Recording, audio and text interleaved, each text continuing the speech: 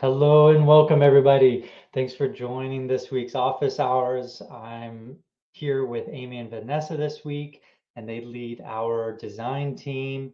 I'll get into a little bit more about what they do and their responsibilities are in a second, but I just wanted to give us a few more minutes and let other people join, and then we'll just kind of kick it off from there. So how are you guys doing today? Good. How are you? Good, good. Loving life. It's still warm here. I know we love to talk about weather in Canada, but I'm just loving how warm it is here. Considering we're on the West Coast and we're much colder, that is saying a lot. Too cold here. Yeah.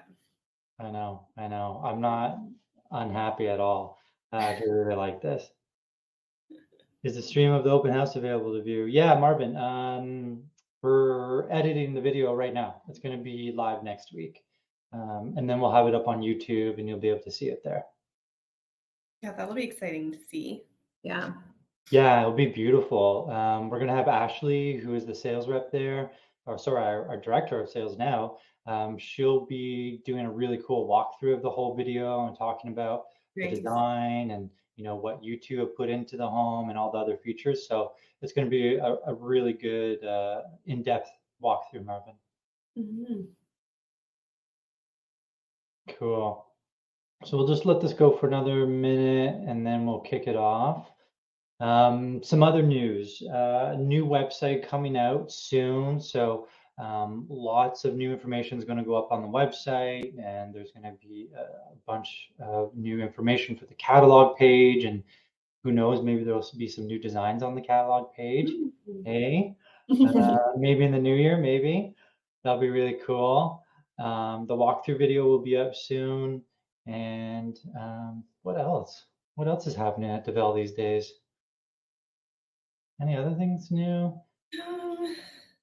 Have we changed anything in the manufacturing line recently? Did you see that they made that goalpost out of like H steel? This is like, oh yeah, for the World Cup. Yeah, it was so cool. They even had the little Dvele logos inside of the goalpost. No way. Yeah, I know it was shared on social media probably, I think it was like 2 days ago or something like that. But that was really cool to see. Wow. Yeah. That's the same steel that we make the frame from, eh? Yeah. Wow, that's so cool. Yeah, that was fun to see. And I think Colin was there to do that, and he's a really big soccer fan. I think Colin designed that goalpost on the plane, actually. Oh, wow. Really? Is that what he said? He just threw it together on a whim and they built it. Fun. I wouldn't be surprised. I mean, it's probably better than watching 5 hours of bad movies. I know.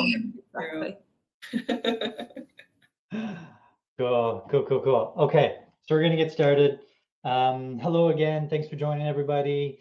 I'm here hosting today with Amy and Vanessa. They lead our design team. And what they bring to the team is a ton of background in interior design. They both have their bachelor's degree in it, and actually Vanessa has her master's in it. She spent some time in Italy, really honing her skills. And what that means is we get these not only really beautiful homes, but we get functional homes, we get homes that flow well, and we get something that is timeless and something that's not just going to go out of style or feel like it just doesn't work. So they're going to get into their presentation, their discussion about everything about design and what inspired them and how we go about it all. So we'll just let them take it away, and then if anyone has any questions, just pipe up and we'll try to get to it if it makes sense to answer the questions then. If not, we'll try to hold some questions until the end. So the floor is yours, ladies. Thank you. Well, this is us. Fun fact, this might be the only photo that Amy and I have together over like a decade of friendship. But here we are. And we had to take it for work, actually. So yeah, we did. Yeah. So before we start talking about our homes, I think we'll just dive into, why Dvele homes are modern. So it's important to understand a little bit about, design's definition of modern. It refers to the mid-century modern movement, which actually kind of was born in the 1930s, but it didn't gain popularity until around the 50s or the 60s. And you can see in this slide a few of the, ideals that the mid-century movement speaks to is the clean lines, form follows function, connection with nature, indoor-outdoor living, and open living spaces. So these are, also seen in a lot of Dvele's homes, especially the indoor-outdoor living, the connection with nature. Those are things we always try to include in our homes. So modern design really speaks to a Dvele home.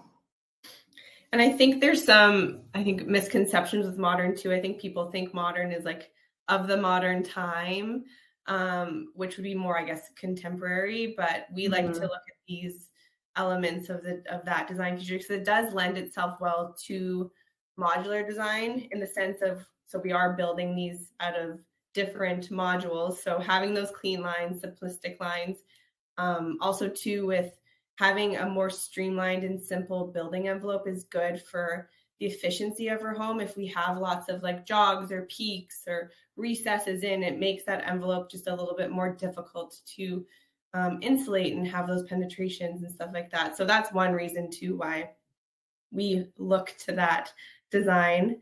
And then, yeah, like Amy was saying, having, the indoor-outdoor living, these big windows where we can have lift and slides and which are our sliding doors and windows that look out to the views. That's really important to us.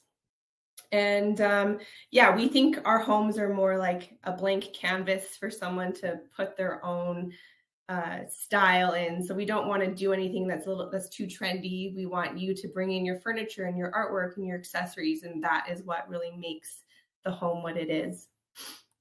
That's really cool. I'm a complete newbie about design. What does form follows function mean? Like, is it just like you have a nice open floor plan and like a cool kitchen? So it's basically the idea that a home's not designed purely based on aesthetics. It's designed with functionality in mind. So that is at the forefront of all of our designs, is a functional living space. And then with that, the form would follow the function. So the design isn't necessarily an afterthought, but function is always at the top of mind when we're designing our.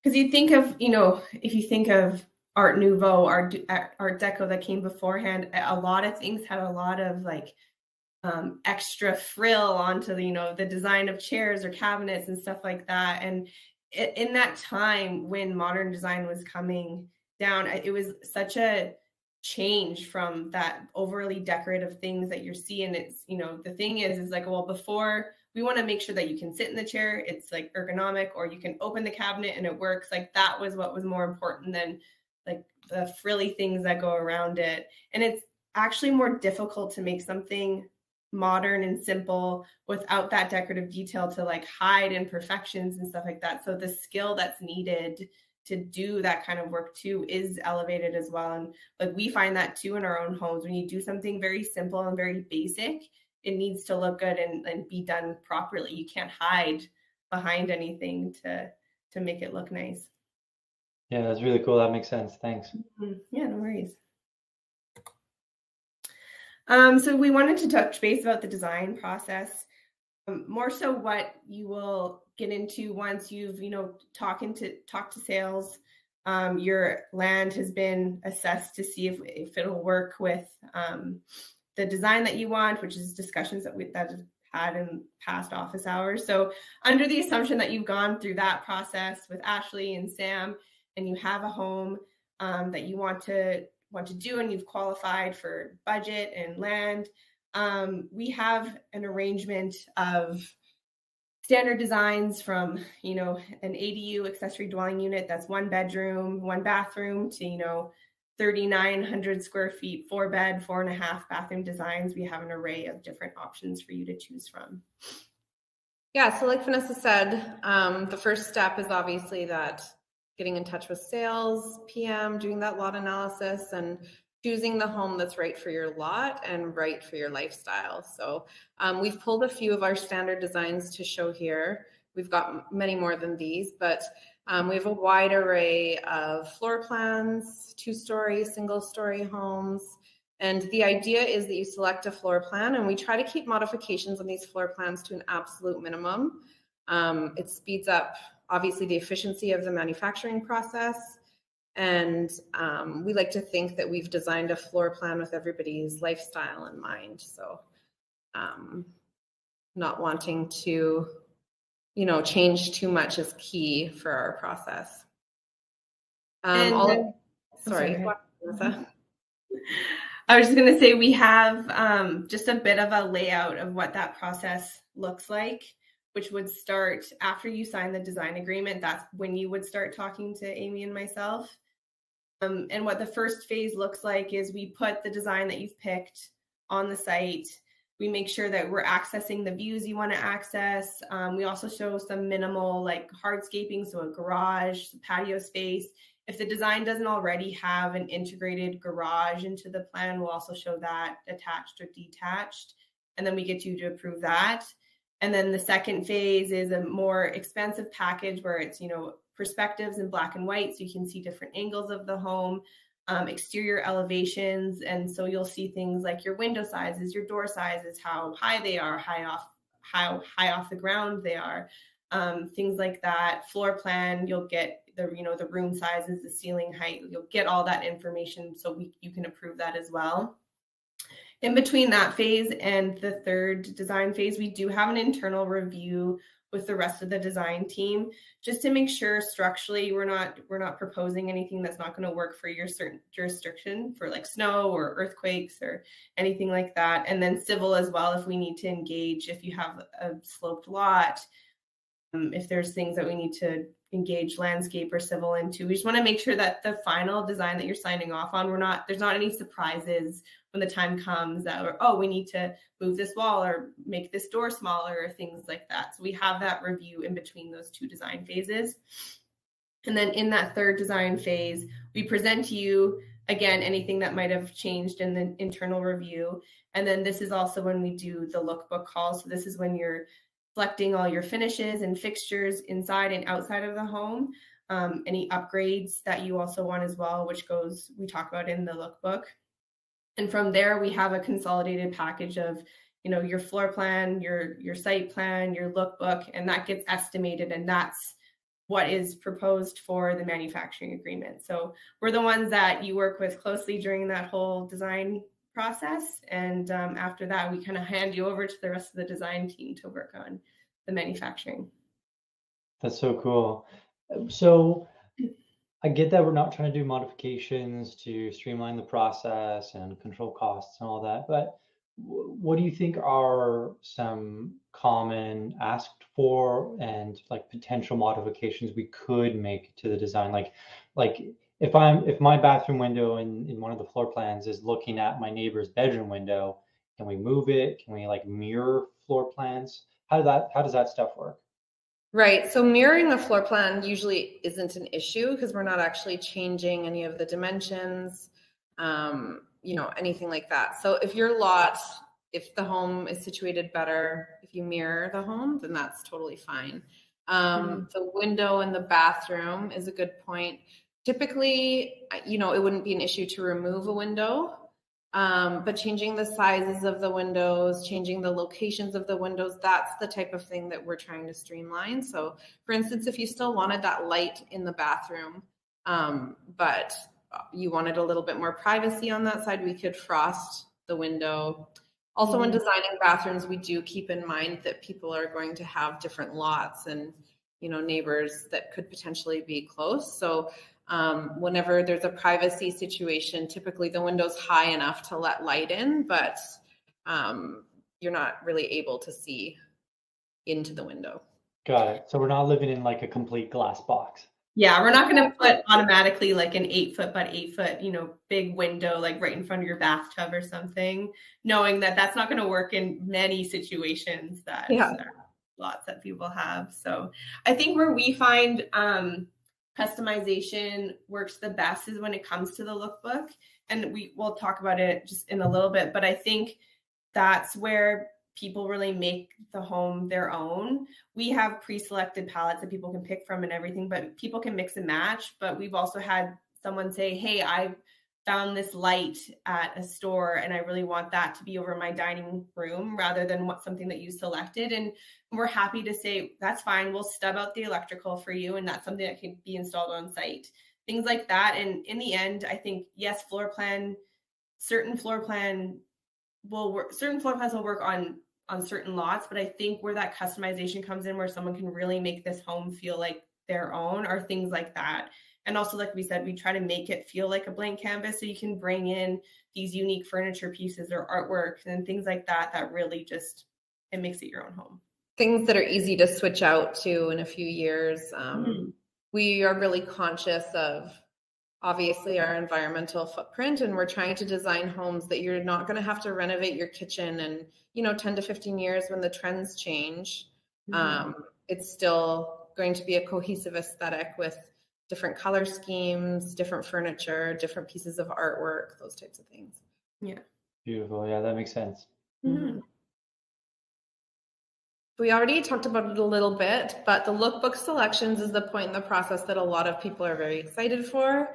For some clients, it's very overwhelming because there are a lot of finishes to choose from, but Vanessa and I are always here to help clients and walk you through. We've got all the samples in our office, so anytime a selection needs to be made, we're, vetting those samples and making sure they mesh well together, and everything's going to look great when your home's complete.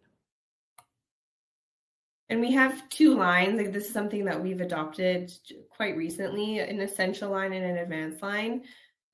Essential line is just more of a cost-effective lookbook selection. It's still vetted from a health and wellness perspective. You're not getting products that we wouldn't put into our own home. It's just simplified, and the cabinetry is a little bit more simplified.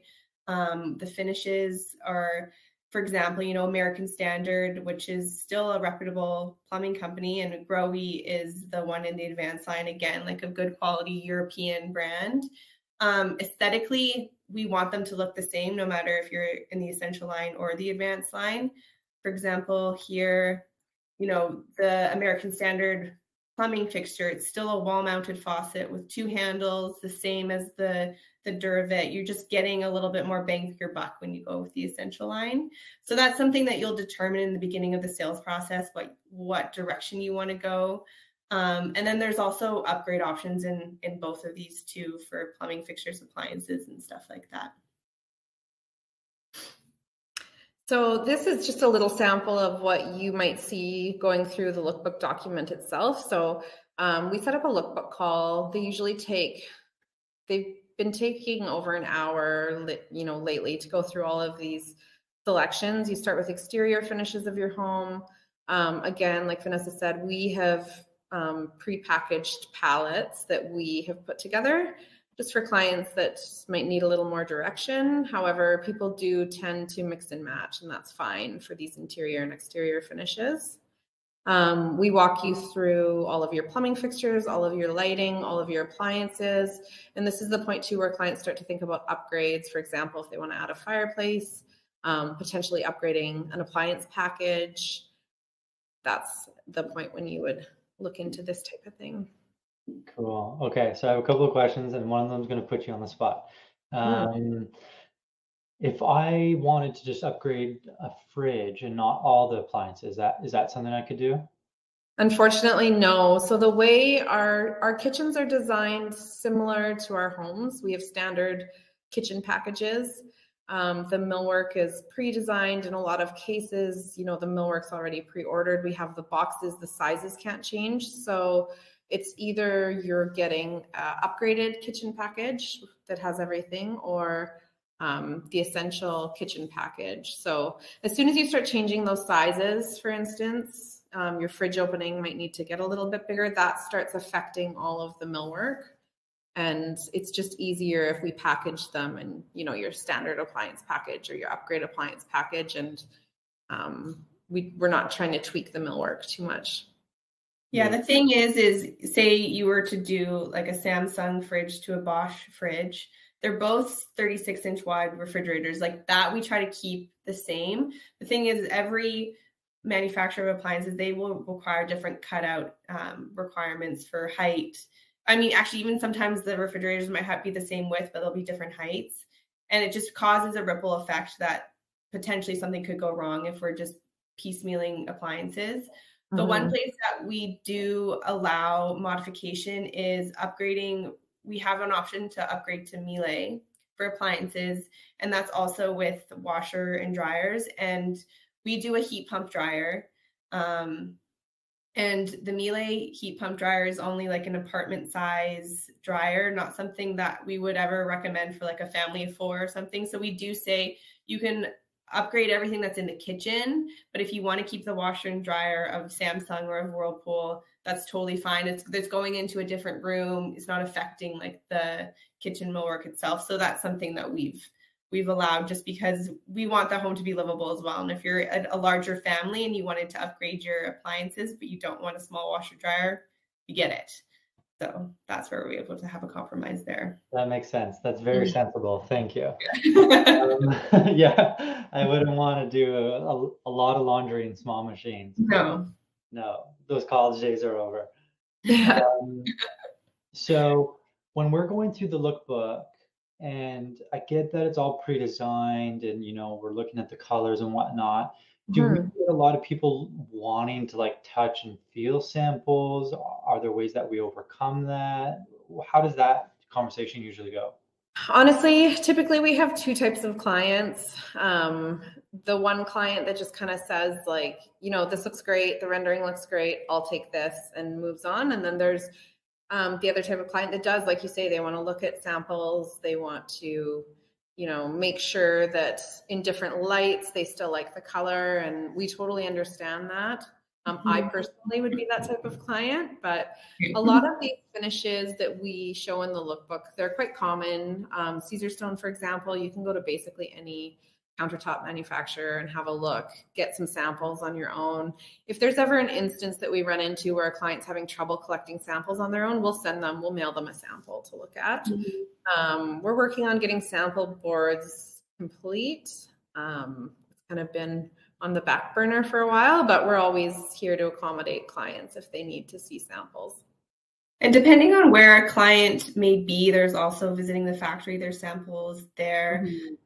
Being able to, walk through certain like open houses, I think that's a super important thing as well, just to be able not only to see the finishes, but even just to be able to like open and close a door and see how that is and stuff like that. So all those different opportunities, we've been just trying to make it as easy as possible.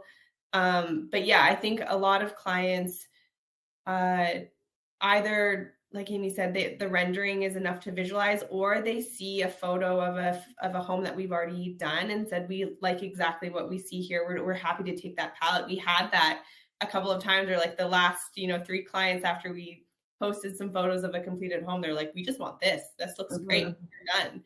So it all depends on the client. Yeah. Okay. That makes sense. Thanks. And so, yeah, lastly is finishing the home. So something that, and I think is super important once you're moved into your home, is furnishing the home as well. Something that we haven't really advertised as much, but Amy and I are happy to put together furniture packages as well for home. It's separate from the design agreement.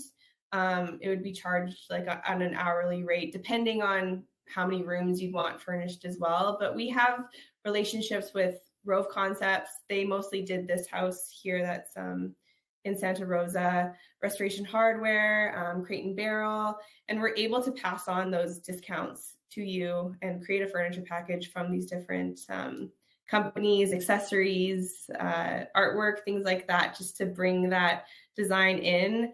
We're happy to share Pinterest boards and stuff like that to see the kind of style that you want to have. As we say, like, we want our homes to be this blank canvas. So we would like to think that many different styles can work within these homes. And so, yeah, we just want that opportunity to kind of complete that design and have something from start to finish where you feel like we've served you from that.